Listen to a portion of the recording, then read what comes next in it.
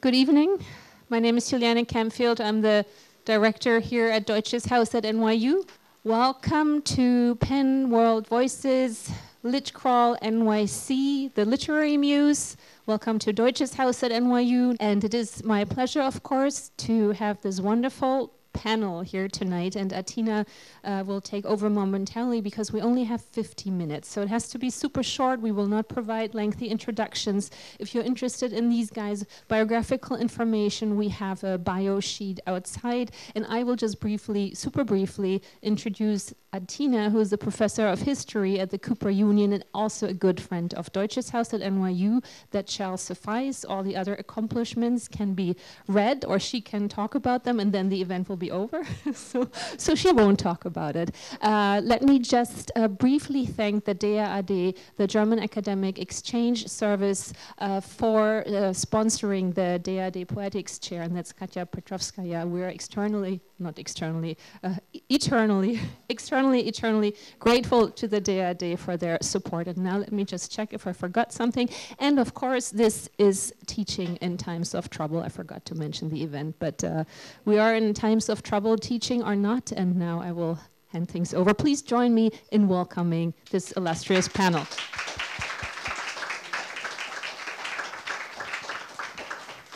Okay, good evening, and thank you, Juliana. And yes, welcome to this conversation on teaching in times of trouble, university as sanctuary, and I think there's a big question mark after that second phrase. And yes, this is a lightning round.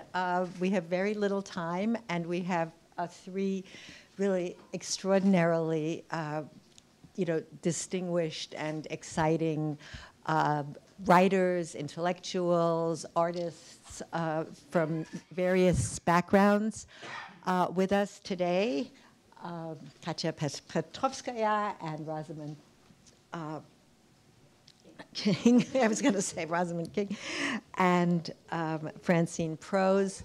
And in view of the time, I think we're just going to launch right into the discussion, and you will just believe that these are three very, very special people we're hearing from, and with different experiences in terms of teaching, which in a sense is our focus today.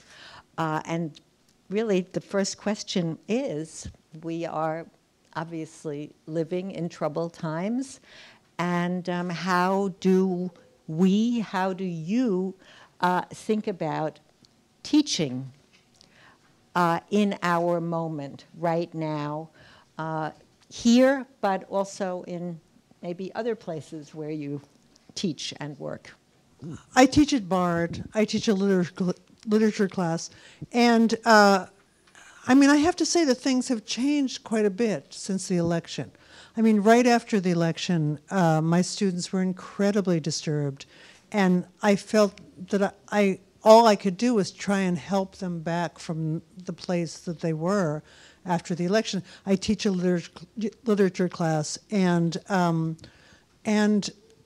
believe in it. I believe that if you teach a kind of a way in which students can connect themselves to the individual writer, to something that's been done centuries before, in a different place, in a different culture, in a different society, you're broadening them and expanding their ways of thinking in the world in a way that's more necessary than ever now. It's never seemed so important to me. So I feel very good about what I do, in the same sense that I feel that it's harder than ever, because the pressures they're under and the pressures they're facing have grown more intense. So it's our responsibility, really, to keep encouraging them to care about literature, to care about writing, to care about individuals, to care about things that have happened in other times, in other places, in other cultures, and to make these things alive and vital and meaningful for them. And that's part of my job. So you are teaching in a bucolic place at Bard, and then Rosamond, you're teaching at Brooklyn College. I know, and you have taught in many other places, but maybe from your perspective, what that means? We're not bucolic, but we do have one of the prettiest campuses of the uni system. We have a lovely lily pond. I mean, I would agree with everything that you've said, but one of the things that frustrates me a bit is that I feel like we've always been teaching in troubled times, and that the present kind of anxiety can mask some of the things that were going on before. So it's been many years since Barnes & Noble took over the bookstore where I teach. And so when I want to teach a book that's been published outside of the country or from a very small press, there has to be permission granted from the head office, right? So that affects what we so-called academic freedom, right? The lists of supposedly politically radical professors precedes this administration. And so you add on to that the anxiety of students whose very lives are at stake, right? And particularly because I teach at a public institution, it's not theoretical or academic what the students are dealing with. But there's a reason that I don't teach political science, right? Or that I don't teach anthropology. And I still believe that it is important to teach literature, to teach writing. I think that reading and writing can be themselves acts of insurrection. They can both teach us how to be in this moment and also be respites from this moment, kind of in different ways, so. Thank you. Yeah, you already mentioned what I wanted to mention, because actually, first, we always live in troubled times, and actually I grew up in the Soviet Union, and in my family there are like 7 generations of teachers who actually started with teaching deaf and mute kids, and if you are approaching that, we were always troubled, and maybe it's also a sort of East European arrogance, you know. I really feel very strange talking to many people here about troubles of Trump, because anyway, in comparison to our life, I'm not a refugee, I'm not in danger, I have a Ukrainian pass, but anyway.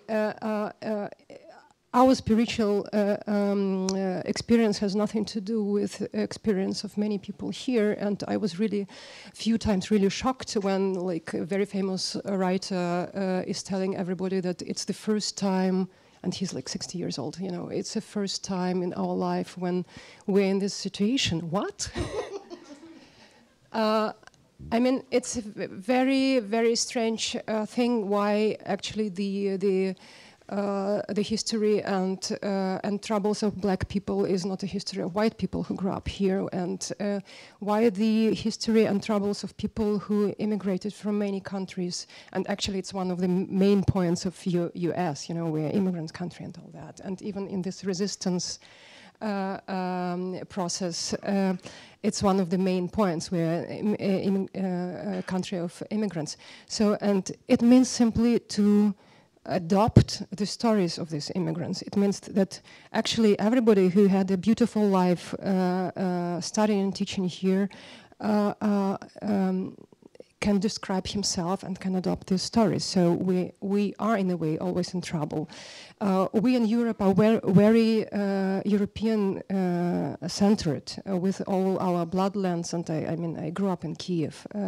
I studied in Moscow and Estonia. I live in Berlin, and it's a bloodland, you know, and you feel it every day. So it's not a matter of time. It's also a matter of topography. It's a matter of, I mean, everybody has his own map of empathy, you know, and sometimes it's really hard to explain how it was formed. It's not always a matter of biography. It's also a matter of reading. I think you've raised this question of the balance between recognizing that troubled times is a relative term, and some people have had more troubled histories than others, and that matters. But I think that it is the case that in the U.S., or certainly for our students, that something does feel different. Something has shifted. well, at least I would suggest it has. And whether that has to do with worrying about your visas, or whether that has to do with worrying about being undocumented, or whether it has to do with, as one of you said, worrying about how you're going to talk to your parents or your aunt who voted for Trump. I think it does raise this question again of, yes, what are the challenges that we as, yes, privileged academics teaching in universities and also having other careers in culture have right now with students for whom this may be familiar from their family histories, from their own experience, but also feels, I think, in some ways new and scary in a different way. So I don't know whether somebody has some thoughts about that this is a different moment, and how do we respond? Do we have a particular responsibility? Do we do something different, or do we just do what we do as well as we can, which I think maybe is what you were suggesting, Francine. Well, I agree that the election of Trump has brought certain things to the surface, but he's not the cause. He's the symptom of things that have been here for a very long time. So part of what we're doing, I think, is to talk about what he's symptomatic of. But I was saying earlier that for example, this past semester, I taught a class in strange books, and I just picked the 15 strangest books I could think of. And I was very fortunate because I had students from all over. I mean, I had 2 Russian girls, a Hungarian girl, a boy from the DR, a Mexican boy. So, and my reading list, because I felt free to do that, came from all over the world.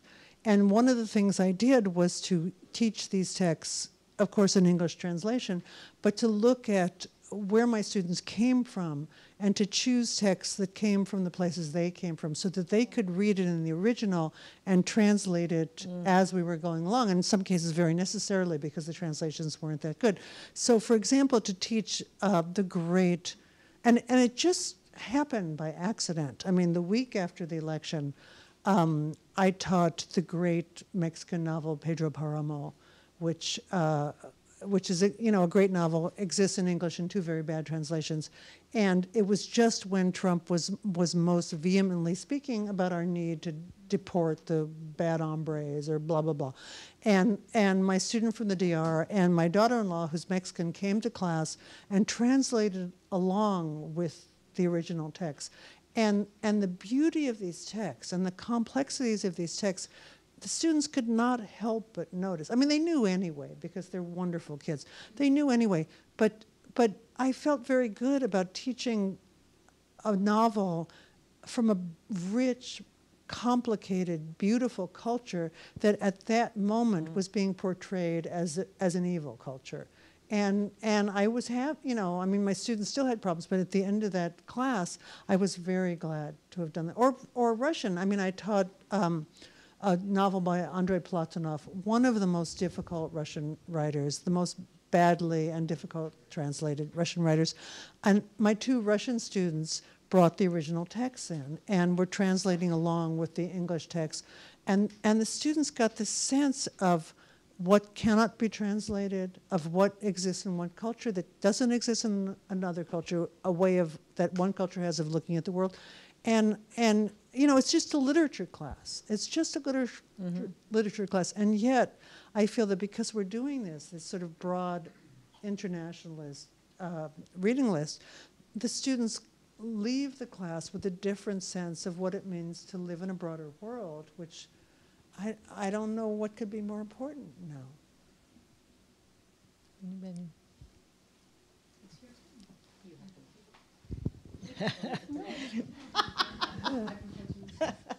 Wants to go in order. Okay. I mean, you asked the question, do we do anything differently? I think we both kind of do what we've always done, but I think what good teachers do is always be responsive, right? Both to the moment and to the time. So I've been teaching Amy Césaire's Discourse on Colonialism.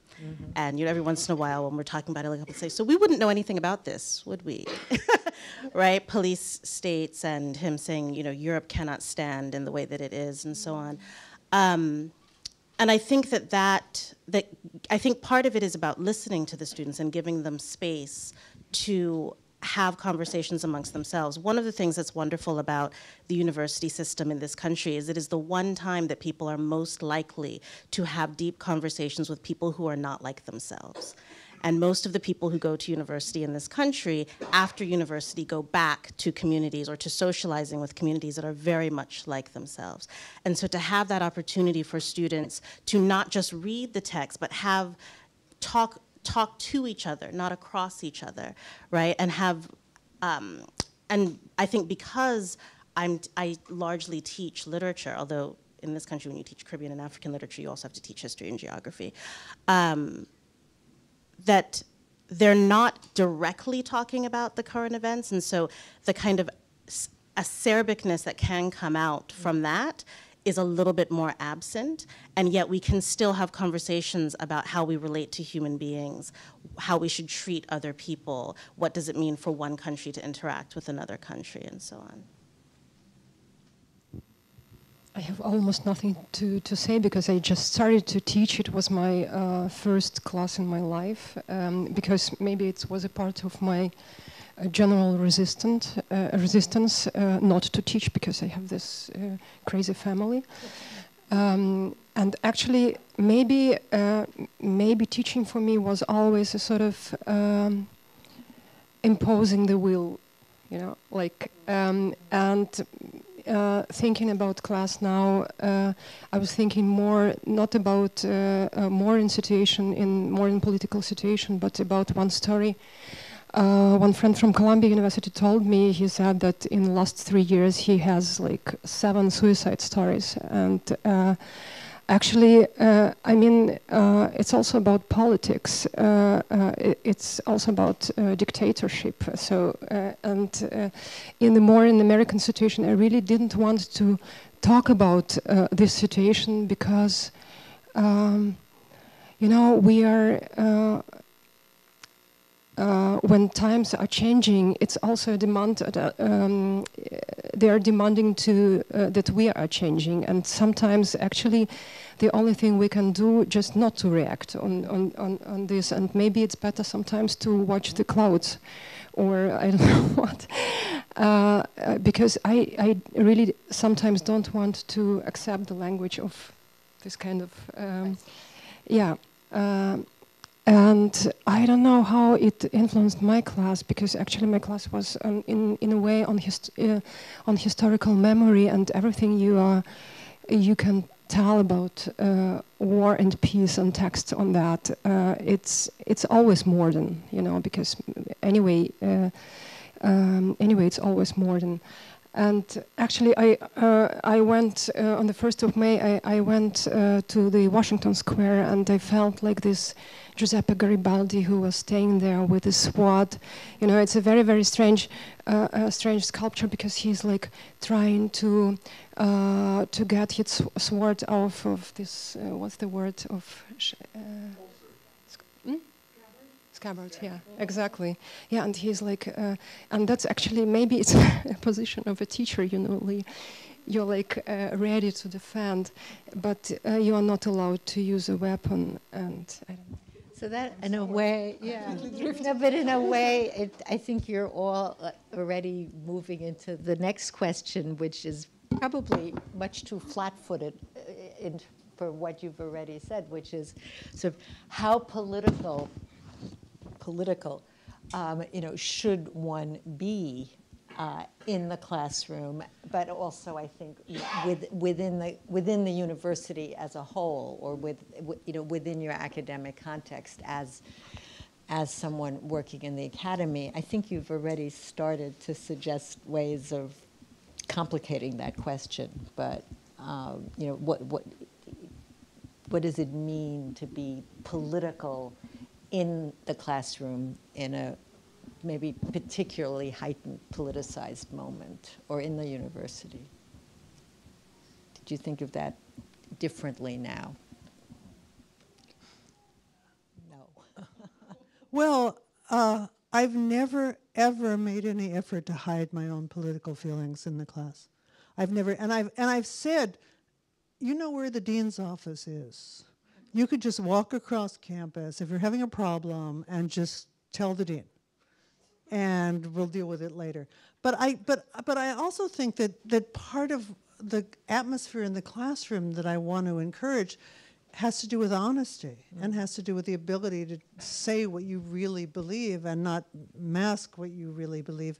And I feel that if I was being more, in the other sense, politic and pretending not to think what I really think, I'd be doing my students a disservice. I mean, I think that it's important for me to be able to say, this is what I think, this is what's happening. I mean, when I first got to Bard, and this was before the current nightmare, I taught this class called Literature, Language, and Lies. And one of the things I did was their out-of-class assignment was to take a news story that interested them and look at it in the New York Times, which we were pretending was this centrist paper, and then the Guardian, and then some right-wing newspaper of their choice, and just to look at the way that language was used to spin a particular story in three, and the students, it was like a revelation for the students because they had always thought that, you know, a story is a story, and they would come to class and go,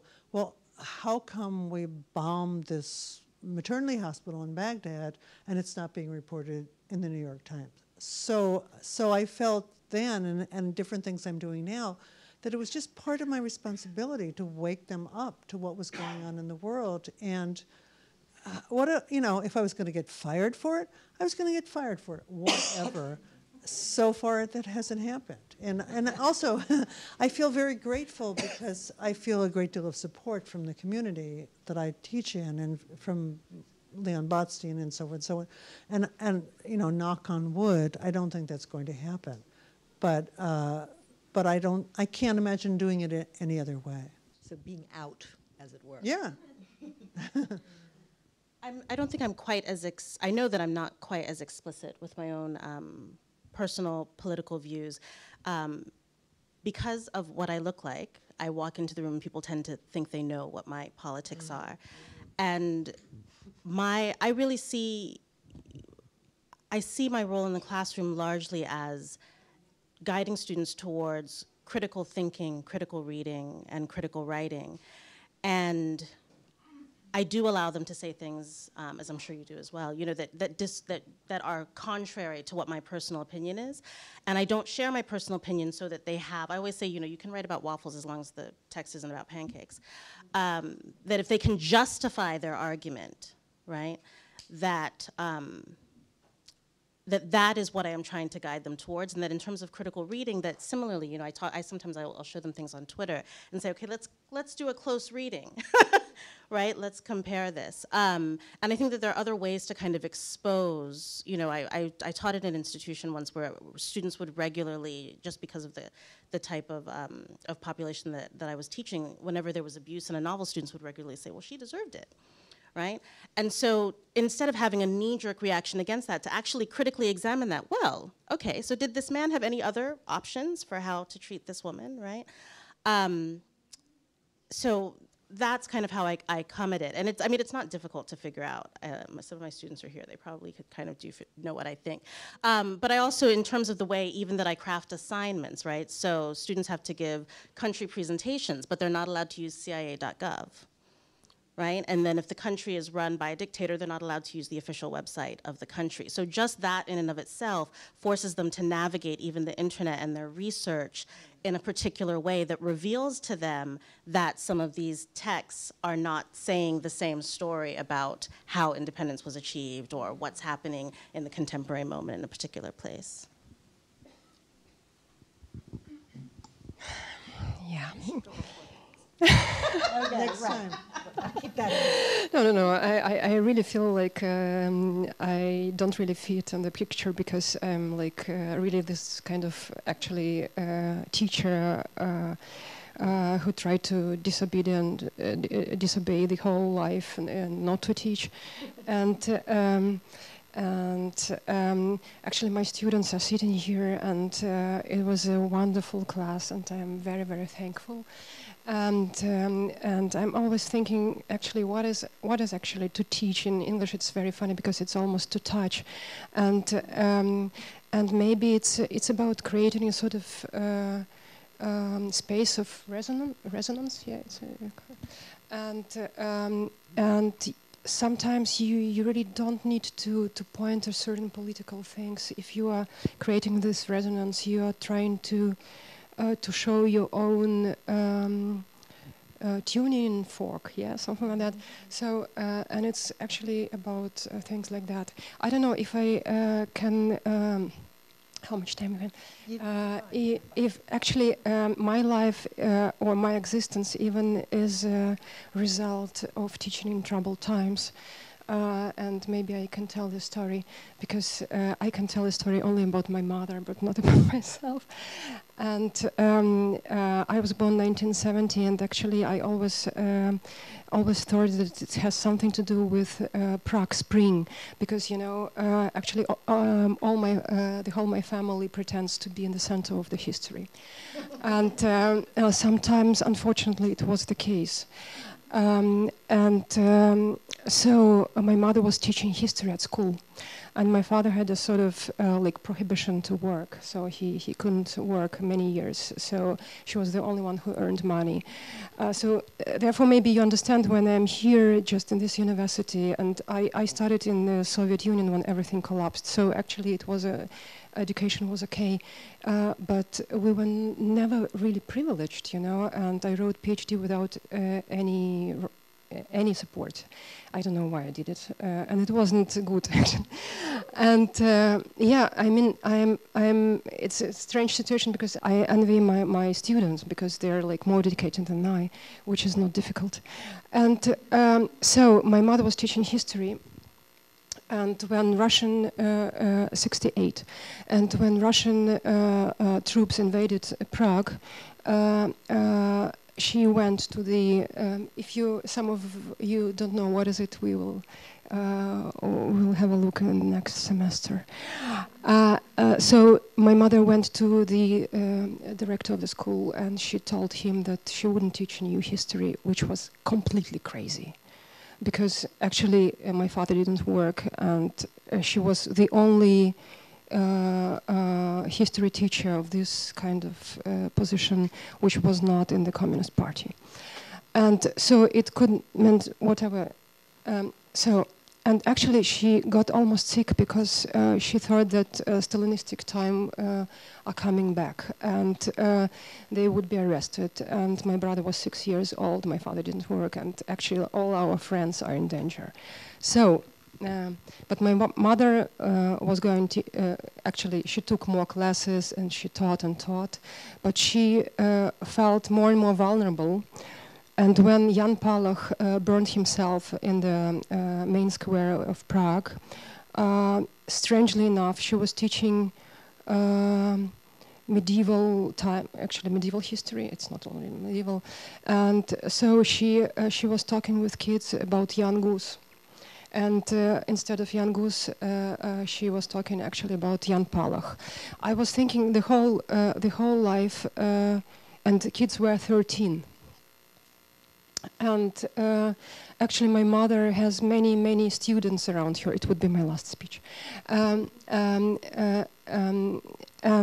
But the only class I know completely was this class. And actually, she told me the story just 3 months ago. I don't know why. And so she was talking to these kids about Jan Palach, who burned himself like 1 week before this class. And all of them are still in our life, all these kids, and they're much older than I. So, and it was her last class in that semester. She went to the psychologist or whatever, and maybe some of you can imagine what does it mean in Soviet Union in 68. It's even more dangerous than this class.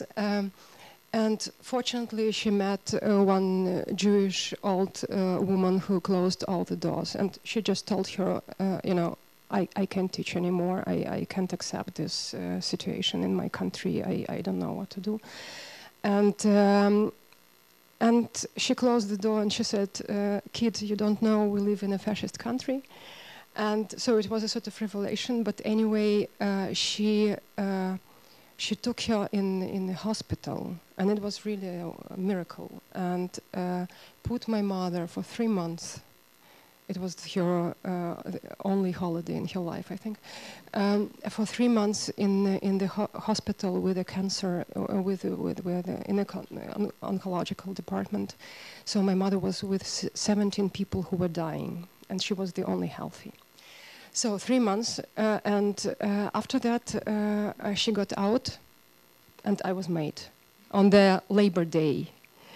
And actually, we connected all that just 3 months ago, and so I'm really sort of embodiment of teaching in troubled times. And also, right, literally an embodiment, and also perhaps are offering us another perspective about, about fear. Yes, about fear and repression and the different ways it plays out and moves into your body.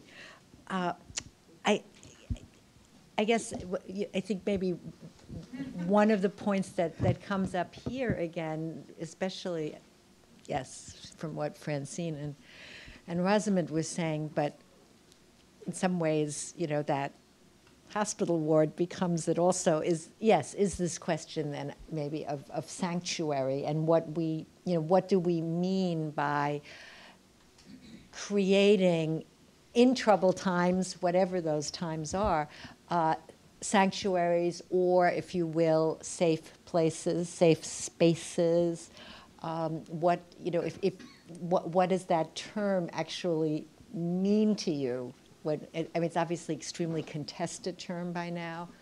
How safe should the university be, especially when it comes to talking about ideas, for students to express themselves? So again, when you're teaching, how do you understand that term of a safe space? Is it something you want to create? And what does it really mean to you and your students? I may be actually first going to just respond to what you were saying, in the sense that I know one of the other, and forgive me if I'm jumping, if you're actually going to ask this question, but one of the questions that came up was actually about teaching in other places, yeah, and I'm interested in that, in part because I also come from teachers to a degree on both sides, in places where teaching is not paid very well but is deeply respected. And people look to teachers to talk about what is happening in the moment. And even, poets who are sometimes dismissed in this country, and the places that I have connections to, if you tell someone you're a poet, they say, great, give us a poem.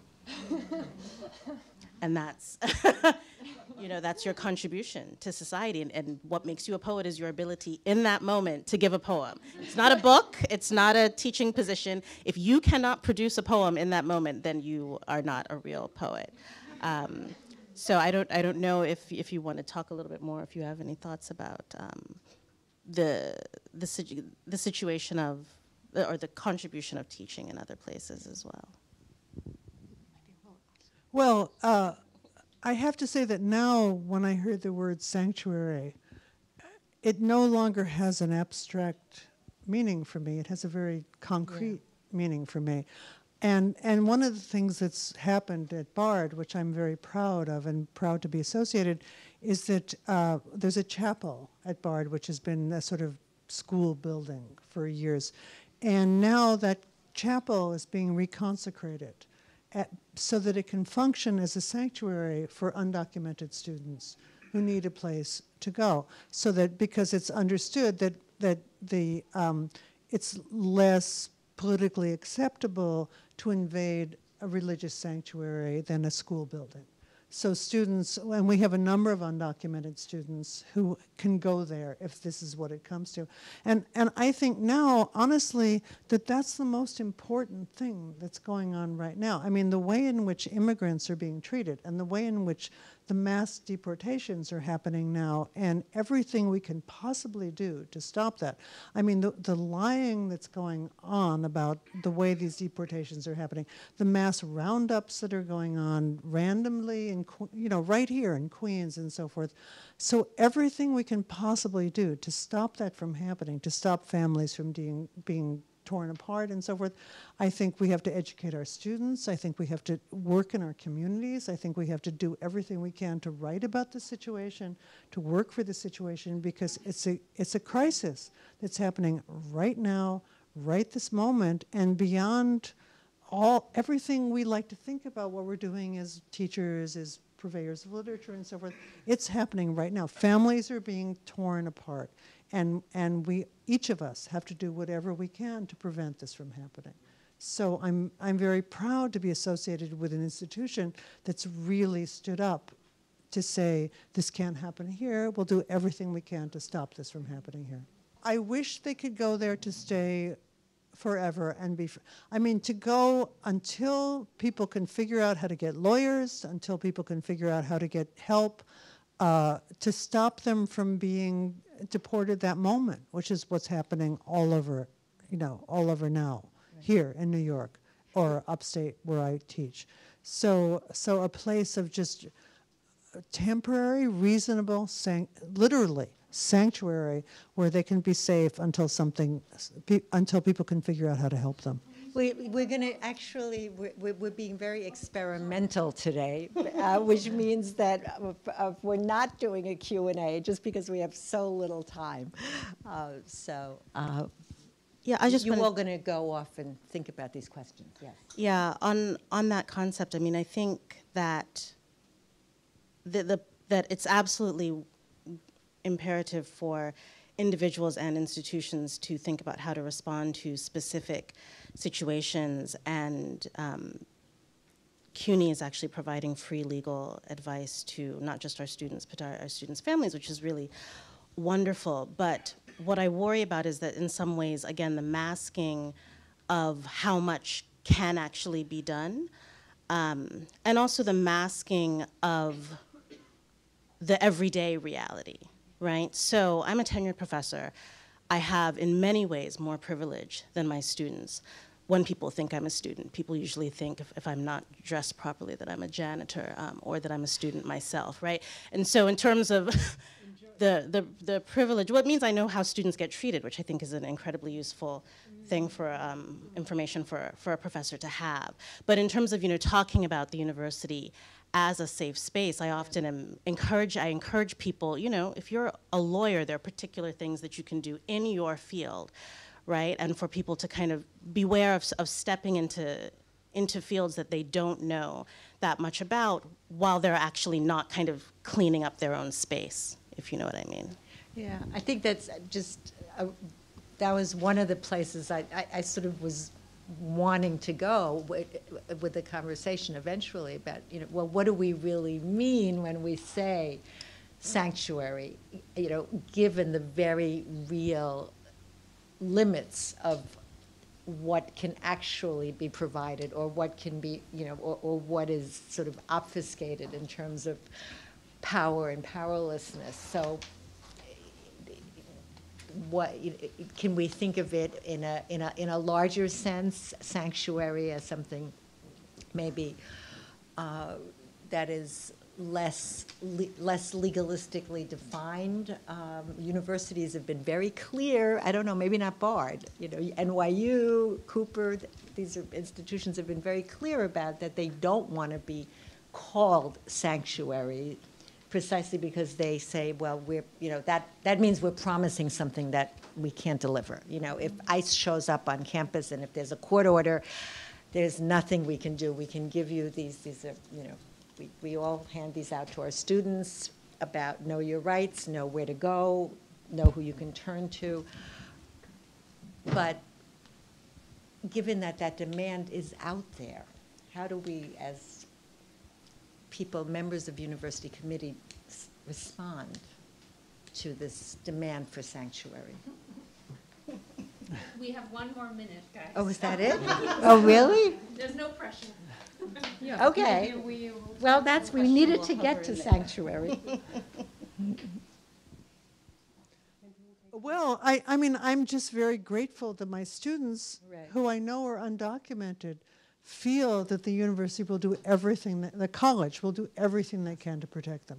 That's, I mean, and maybe in the end they can't protect them. I mean, that's probably likely that in the end they can protect them. But at least knowing that they have that kind of support, that the faculty is behind them, that the administration is behind them, I mean, anything else would be horrifying to me. I mean, to teach at a place where that was not understood, I don't think I could teach there. I don't think I could be associated with it. So at least I'm grateful for that. Yeah, I mean, I think again, you know, CUNY does a lot of amazing things. We also have a student population, part of whom is homeless, right? And so they may not, you know, they may be getting legal assistance from the university, but I just, you know, absolutely we have to step in this moment, but all of the other things that are getting lost, you know, the fact that because of the retrenchment, we still have exactly 1 woman of color teaching in a department of more than 50 full-time faculty members. And so the volume of things that are getting ignored in favor of lip service to something that may or may not actually be provided is concerning to me. Yeah, so are you telling us we're basically concluding? So I think, but maybe Good luck to everybody. Maybe that is the challenge, right? To think about what makes sense for us to be able to do, and what makes sense to point out about what we can't do, and maybe that does say something about creating space for students to start understanding about those barriers. Okay, well, this was indeed a lightning round. It was just designed to provoke some thoughts, and also to introduce you to these 3 extraordinary women writers and teachers. And thank you.